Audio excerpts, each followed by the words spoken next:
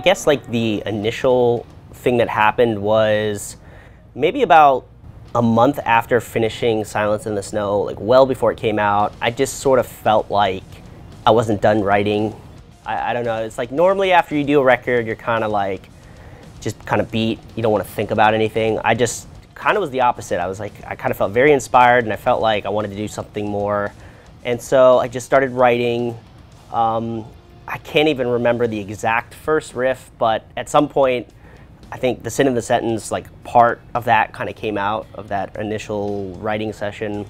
And from there, it was just like, just kept going, just kept writing. And by like the time we went back out on tour, I probably had like 3 or 4 demos already done, like just on my own, and like showed Matt and Corey and kind of got those guys into the same mindset. We all just started writing, and from there it was just in between every tour we would write, we would talk about what we had.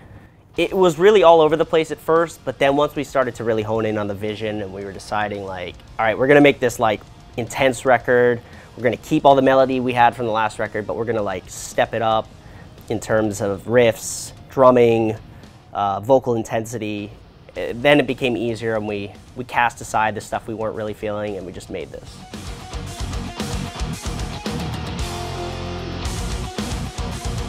I find that we do better with more big picture goals than something very specific.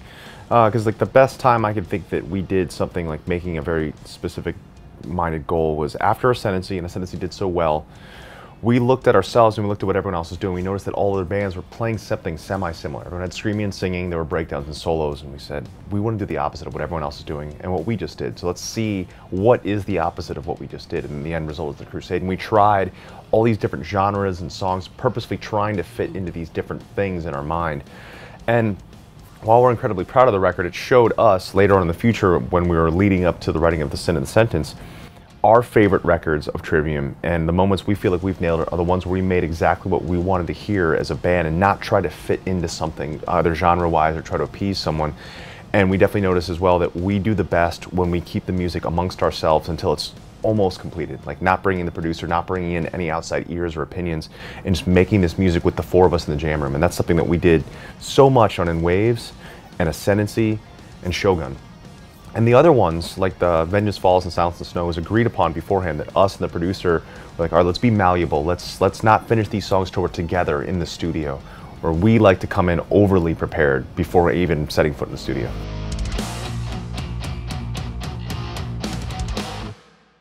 He actually mixed the last record. He mixed Silence in the Snow, and it wasn't even the initial plan for him to mix the record, so it was just kind of by chance. I think maybe 2 weeks before we had to get the record mixed, called him up, he was available. I flew out, I spent 4 days there with him, kind of setting up the mix, kind of talking about what we wanted. And he just had a really awesome vibe about him. I mean, I knew his records that he had produced, like Lamb of God, Gojira. I knew like records he was mixing or had mixed, like the new Megadeth record. He mixed New Korn.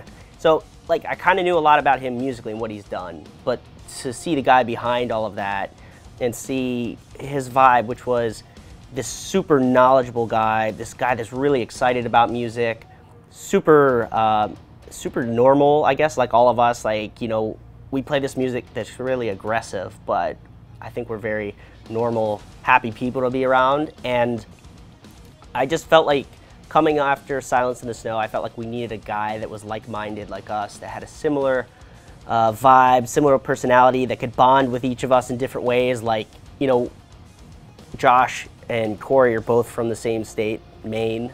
They're both into like these kind of like New Englander things that only those dudes would know about. And then it's the same thing with all of us. We just bonded in different ways. I played basketball with him like every day during pre-production, and we just had a really fun time. And I think bringing him into the situation just took this record to another level, because, you know, Matt has said before, like, when we are content, when we're happy, we can make some of the angriest, nastiest music that Trivium can make. For some reason, it seems to work that way.